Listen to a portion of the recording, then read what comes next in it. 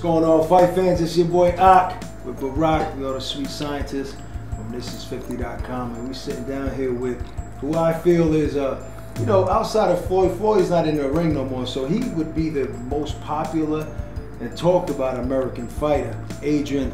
Do you still call yourself the problem? Of course, I keep getting it. Keep catching myself in shit. I stay in some problem. Yeah. I mean, so you know, you are, I guess, considered to some, maybe from your hood or some people that see you on the internet, like you're more of a gangster than a fighter. Like outside the ring, it appears to be that way. But what are you? What is Adrien? Are you a soul fighter, or are you? Oh, you can't leave that world. What keeps pulling you back in? It's not even that. It's just, you know, that's the environment I'm in. Right. You know, if I was in a different environment, maybe I wouldn't be in some of the stuff I'd be in. But, you know, quiet as kept. You know, I try to stay away from it as much as I can. But in certain situations, I'm going to do different things than the next man going to do because where I come from. I feel you on that. I'm the same way. I came from the similar things. So it's like what I had to do was I had to change the people around me. You know what I mean? Now, even though I might have been the wildest cat in the crew, just having them still put batteries on my back because I felt like I was protective over them. Right. You might feel the same way. You are, even though you're young, you are OG in your set. Of course. So it's like when something happened, you got to step up. You know, when you remove yourself from that, because you can't babysit forever. Exactly. When you remove yourself from that, they're gonna say like, oh, AB, he really is a different cat. You know what I'm saying? They said he's trying to be. And I think that's what you probably need to do. I'm on the verge of doing that right now, though.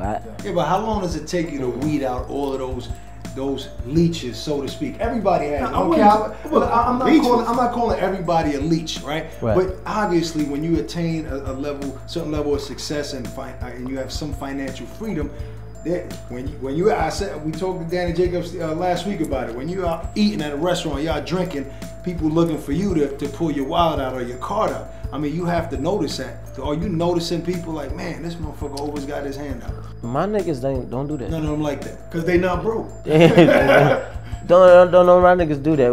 Like it's times where we fighting I got it, I got it, you got it, I got it. Like yesterday, went to the mall and my brother bought my outfit. Shit, you know what I'm saying?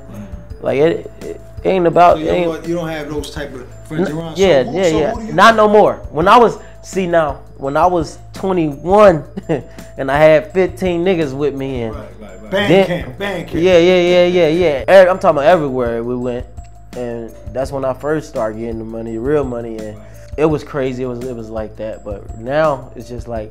You probably don't see me with more than six people. You said you're in the process of getting certain people out of your circle. So maybe they're not asking for money, but maybe they're getting you into certain trouble. Talk about the bullet holes finding SUV. See, it ain't cause of the bullet holes. it ain't. A lot of people be like, it's the people around it. It ain't none of my people that get me in trouble. It's just the shit I like to do. It's just in you. You know, that's what it come with sometimes. You know what I'm saying? Like what happened the other day. I come home, I'm like, oh shit, my son got a basketball game. So I go to the basketball game. There's some shit going on at home, people beefing, and I'm cool with some people. So we just at the basketball game and they see me with them. So now I guess they feel like I'm in on. Right. So you're an enemy, you look at it as an enemy. And so now I'm an enemy. Right? So we go to another game, go to the club. I'm like, man, it's getting too packed in here. I'm about to leave. So I leave early. So I'm at the light. I don't stand at night. At night, I don't see a red light. I ran the light. Boom. So I'm just listening to the music. I'm by myself. The first three, doom, doom, doom. I'm thinking it's the music. You heard three shots. Bumping. I'm like, doom. It wasn't like doom, doom, doom. It was like doom, doom, doom. What were you listening to, by the way? A Boogie. Okay. So, and I'm like, what the fuck? Then doom, doom, doom, doom. I'm like, oh. Then you realize it was shit. I've been through this situation before. Right. That's the only thing that saved me. I'm like, I ain't panicking. I'm like, oh shit, they try. Yeah. I was in the car like, oh shit, they trying to get me. So you know, I get away. They letting go. Did you see any cars by you, close to you? Or? Yep. I seen everything. Seen them suckers. So I ain't tripping. So you know who did it? Nah. Somewhat. Nah. All right. So what happened after that? After you heard the shots, did you pull over? Did you go? Did you hit some of your dudes up? What was the next step? Get away. Shit, cause where I come from, they're supposed to get me. They trying to kill you. You supposed to die. Yeah. That's what the police said. You know, I ain't even know that. I just found out today that a couple shots went through the driver door. I just found that out today. Yep. So I didn't understand why the police, cause when I get over the bridge, cause I don't stay in Cincinnati, so I get to Kentucky, and I'm still running lights. I'm like, that's why you got pulled over. That's why I got pulled over. Right. Then when they see me, they was like, why are you running lights? There's like 4 of them pulled up. They're like, why are you running lights? And I get out like, shit, you see why? Motherfucker shooting at me. Right. So why would they think? Why would they say you intoxicated, impaired? You know what I'm saying? They looking at you. Nah, that was from 2014. When I got locked up for that. I got locked up. They were just on some dickhead stuff. So, but that video that was recently out, that was when you got pulled over with the. Yeah, that was just a couple of days ago. But I had a warrant from 2014. 2014 when they locked me up, and they took like 4,700 off of me. I never went to go get it. I didn't even know it. They still got the money over there and everything. I never went to go pick it up. I might have to go. Give me that precinct. So that's all that was. But you know, I had a warrant because I never went back to court. And shit, I went to jail. They let me out. And then you in New York, I see you it's over. I'm gone. I ain't fucking with the city no more, man. I'm so Cincinnati. I love Cincinnati to death, but I gotta go. Spend no more time. Go where, like, move further away from Kentucky and all of that. Is that what you're saying? Yeah, I'm gone. You know that move saying to the south, it's man. lonely at the top. You see how Floyd?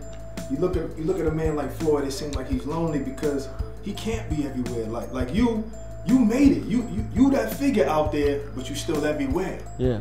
And maybe that has to get cut sometimes. Cause like you said, no, but I made it that way though. Right. You want to be the guy. I made it that way because my everybody. uncle always taught me. He said, "Don't ever shy away from your people." Like in my city, I can, even though it's a crazy city. Some love me a lot.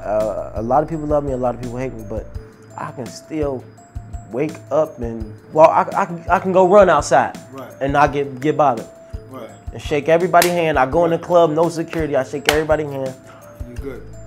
And I walk through the club. Yeah, cause I never shied away from my people. Right. I don't talk down on them. I don't shit on them, no nothing. I respect everybody and they give me the same respect. But even with that, there's gonna be people who hate you. Yeah. And that's why you get fired at and stupidness like that. So it's like that's just being caught in the wrong place at the wrong time. That's all it is. I was in somebody else's business. Right. Well, I wasn't in their business. I was just around. That's it. Right. But that's sad because I was just really trying to come to support my nephews and my. Well, are you the type of guy to try to get somebody to get in touch with whoever these people are and let them know? Listen, I don't have nothing to do with that beef. I'm there. Or do you go that far? Or are you just letting it ride?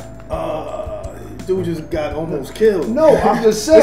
It's kind of past that. Like if you already trying to kill me, right? I'm not sending somebody to say, yo, I ain't with that beef. It's too late. I'm with it now. That's how I feel. So is that the mindset you have? I mean, you got to protect yourself, right? I guess in other words. But like he said, maybe moving away from everything would help the situation. I mean, because all this, doesn't it distract you from the sport of boxing? Nah.